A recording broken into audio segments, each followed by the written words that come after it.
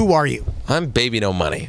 Baby No Money, welcome to Lucky's Bodega. I'm happy to be home. It's amazing. This place is great. It's so sweet and delicious. And baby, right off the bat, I have a gift for you. A So Low-Key 7-inch. Dang. How many? They made like 100 of these. That you were on. Could you please explain? I'm literally right there. I'm on the back. Dude, the boys, Sam, Jeff, I hope you guys are doing well. I love you guys. What can you say about So Low-Key? You did an EP with them. Yeah, we did an EP a while ago. They're great people. I love the dad always follows up with my dad on emails all the time. We did an Canadian tour one time, and I remember being really drunk in Calgary with them, and it was a really good time. And remember that one time? It was on the news. It was Flair Air. They had like a massive delay. We were trying to board on that flight. We got pushed back for 7 hours straight, and we didn't make it to that show. We had to reschedule it. But Sam and Jeff, thank you. This is sick. Another gift for you, baby. Jay Worthy 7-inch, also on Flippin' J Records. Holy moly, dude! This is a throwback. And actually, he's rapping over 1994 R&B and rap beats. But he's from Compton, California, and Vancouver as well. And it's on Flippin' J Records. Yeah. Oh, Honda Carter. Wow. Your label mate. Yeah. Wow. This is ridiculous, dude. Thank you so much. Holy smokes. But it doesn't stop there. Vancouver has a lot of rap, including the Potato Head people. Potato Head people? A 7-inch. Jazzy Jeff. And that's another gift for you with Jazzy Jeff. I have to buy myself a vinyl. And De La Soul.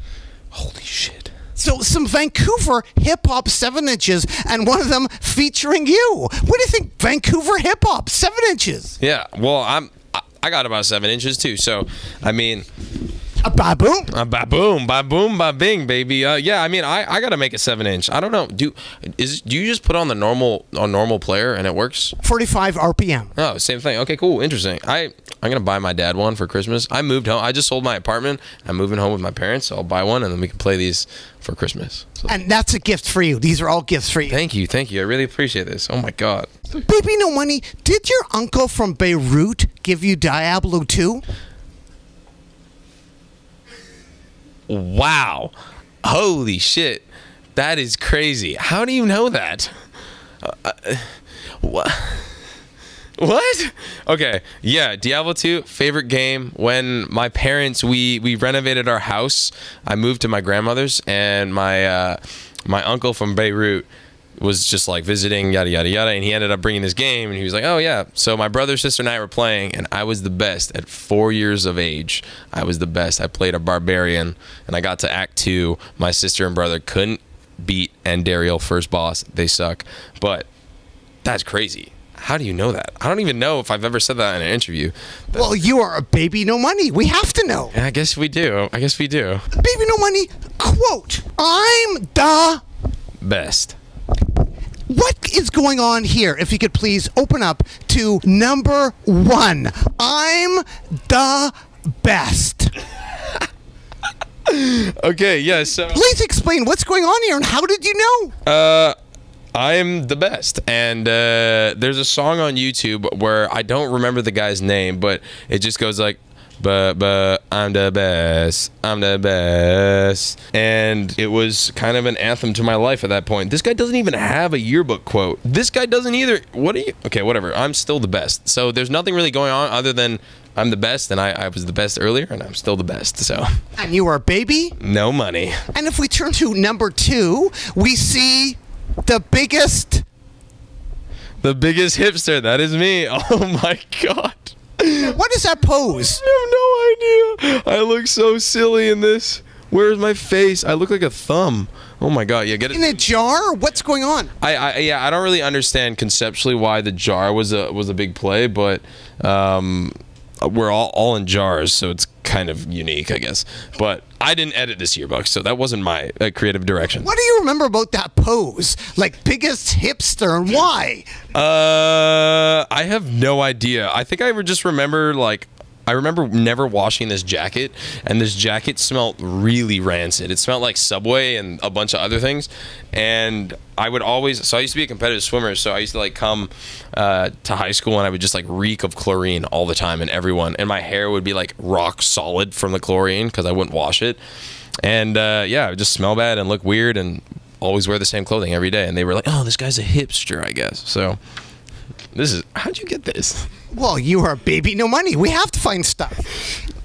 Including, let's go all the way back to grade 9.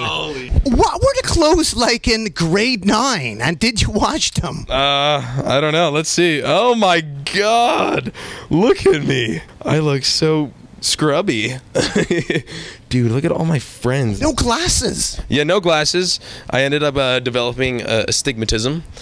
But yeah, this is me. I look like I'm 14, and I am very much 14. My hair is like more blonde than it used to be, or it is currently, and I look pretty happy in this photo. Everyone else doesn't look as happy as I do, so I'm happy. What about the clothes? A nice baby blue t-shirt, and I think I would wear shorts every single day, and I was like one of those kids where everyone was like, why are you wearing shorts? It's like cold out. But I was an athlete, I guess, so yeah, I used to play so much World of Warcraft back then, and life was super sick, and there was no responsibility at all. It was dope. So, cool. And you are Baby No Money. You were called the Moo. Moo? You were called the Mooch. Oh, the Gooch. Yeah, the Gamooch. Yeah, okay. The Gamooch. Okay, so my last name is Gamoochian, so everyone called us Gamoochian or either Gooch. My brother's like artist name is Gooch Tunes, and he makes like Italian house. He lives in Copenhagen. And my dad used to DJ at the pit in UBC when he went to UBC.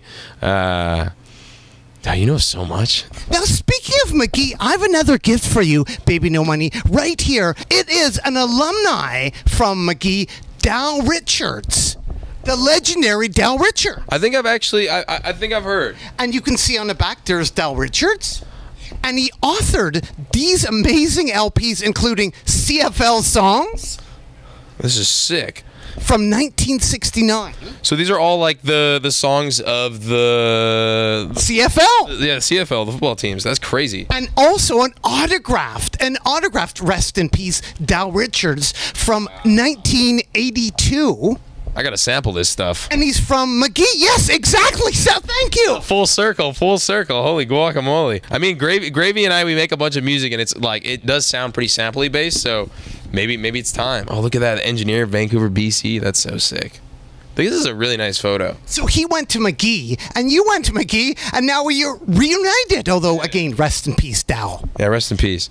But he might live on in the sample. Yeah, he might. We might have to do it for the culture in Vancouver. That'd be amazing. That'd be great.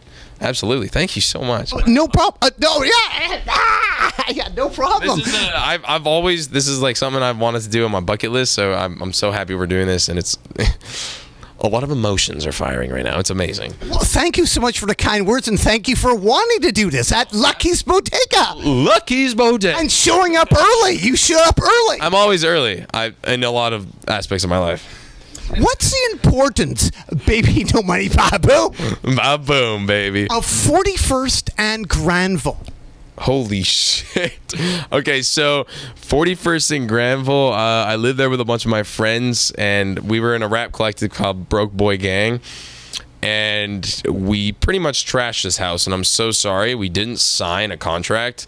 I literally just signed my name at the bottom of it, and the damage deposit was like sent in, but I apologize. And the people who live there now, I also apologize still. I remember like when we moved out, there was like raccoons in the house. I don't really want to talk about it because it's gonna make me look insane. But did you feed them? No, I think they were just eating our garbage. But yeah. 245 East Broadway. 245 East Broadway. Mintage Mall. Oh, Mintage. Okay, yeah, that's Glory Days. Glory Days. That's Seb. Yeah, Seb. So he was a part of Broke Boy Gang as well. He goes by Young Sebby Swag. He's a good guy. I saw him last night. We were drunk partying. I hadn't actually drank alcohol for 9 months, and then last night I had a refurbishing of the liquor cabinet, and that was nice. It was good. I definitely drank a little bit too much, but it was good to see him last night. And how does he fit in? Seb, he's important. So yeah, he really kind of birthed the whole career. I was chilling with DJ Dan once again, and we were obviously faded out of our minds, doing absolutely nothing, just driving around town, probably listening to like Flume. I don't know. We would just drive around, listen to Skrillex and Flume, and then Seb was like, "Hey, come over, let's smoke a blunt." We smoked a blunt, and he put like a Chief Keef type beat. We had Apple headphones, and we just kind of giggled over the song with auto-tune, and that exact moment was almost euphoric, and I was like, damn, I'm trying to do this for the rest of my life. It was like really like a good outlet and experience that I was just like, okay, this is sick. I got to keep making music, and then I'm here now. So. And now he's at Glory Days Vintage. Yeah, Glory Days Vintage. Amazing place if you want to get dope clothing on the low. Sebi swag. 425 at the UNC Student Union. Yep. So those are when I was making money off my music, and I was making about $4 a day. And I would allocate that to a burrito, breakfast burrito, which is like 2 sausages, about 6 hash browns, 2 eggs that were probably carton eggs wrapped up and with a canister of salsa, and I'll get that every single day. Yes, I was packing on tons of pounds and fat, but it didn't matter because I was studying and getting educated. So, but yeah, that was like my first little indication of like, oh, I'm actually making money from saying gibberish online. That's sick. So here we are. Young Cashew, Fiji Ferrari. Holy shit. So Young Cashew was my neighbor. No. He was my roommate, and he hadn't made a song, and I was just producing beats, and I was like, dude, why don't you just rap on a song? And he just started rapping, and ever since, and then Fiji Ferrari was like this extra producer name that I kind of started making. I stopped kind of producing under that alias, but that was deep cuts. Yo, Young Gravy, or Young Cashew is the only person who has a Young Gravy feature that's like not really like anyone else, which is super interesting. Facts. Irrelevant. Yeah. Irrelevant. Oh, yeah, that song did well for him. Produced by Baby No Money. Yeah, that song did well. I remember he performed it with me in Kelowna. We did a show. It was he was like wasted. He couldn't even stand up, and it was the funniest thing I've ever seen, and he had so much fun. I saw him last night too. He came to the show last night. He was proud of me. He was dope. Well, Baby No Money, as a producer, I have a gift for you, a Drum Drops producer record. Whoa. For you to produce from 1978. This is sick already. Check out some of the titles. Funk rock, straight rock, medium rock, 3/4 country rock, hard rock, shuffle. So some drum sounds possibly for you to sample. All right. Yeah, I'm going to start going into a little bit more like alternative singer-songwriter-esque. So maybe I might have to sample this. Okay, so if it's just drums, you can sample this without getting copywritten, right? Essentially? Kind of? I have no idea. Well, you should know, I mean. But, no. Well, thank you. Appreciate it. Oh, thank you very much. You are Baby No Money. 41st and Phrase. 41st and Fraser. Is that where you first heard Young Gravy? Yeah. Okay. So, Dan, once again, back with Dan, I remember I showed him Mr. Clean, and this was way before Gravy even showed his face, way before anything. And he was like, there's no way this is going to blow up. And I was like, trust me, it's going to blow up. Because I remember I found Puya in like 2012, and I was like, yo, this guy's going to blow up. And I'm pretty good. My like music radar is pretty decent. And I was just like, there's nothing that sounds like this, and it's so ridiculous. And he hadn't shown his face. And then I remember when I FaceTimed him for the first time, I was like, either he's going to be like a 45-year-old dad or just some like normal dude. And he ended up being a normal dude that was just really tall with a crazy voice. But we're driving. I think we're at a gas station, the Chevron on 41st and Fraser, I think. And I just played it, and Dan was like, this sucks. And I was like, it rocks. So I love you, Matt. And Gravy oftentimes goes, whoa! He definitely does. His music is sick. I just finished an amazing tour with him.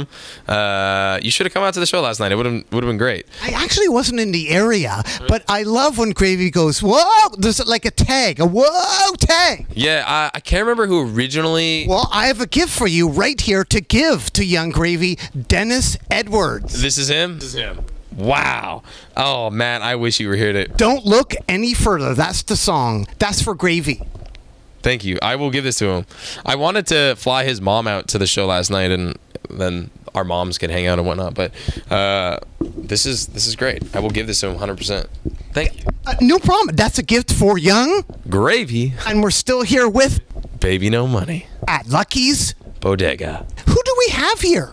We have Lucky and Bodega. And also on the far left, Shrez Higgins. Sherez, come on over here. Who is he? He's my creative director / influencer / lover / best friend / dad. Videos, very important. Hey, I say that, but I'm biased. Well, I would like to ask you a little bit about the videos. What exactly is going on here? There you are. And Blake was there too. Blake Davey, fantastic DOP from Vancouver here. This is the one time I held the camera, and of course the photographer took a shot, so it looks like I'm doing all the work. There's a lot. And shout out to Andre. Yes, Andre took this photo. So this is our friend Baby No Money here, and as you can see, he has a very lovely physique.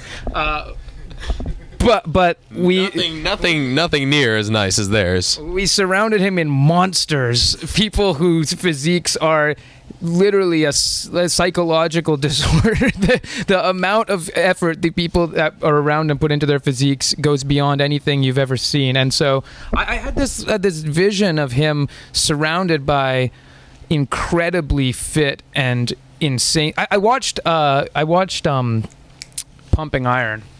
And I thought that the glistening muscles were so beautiful, and I just wanted to allow Alex to be surrounded by that. And baby, what was going through your mind then? Absolutely nothing. I remember I put a bunch of toilet paper in here just in case if I moved too fast and something fell out, but it did. Ba-boom. Ba-boom, ba-boom. And all this was in Victoria.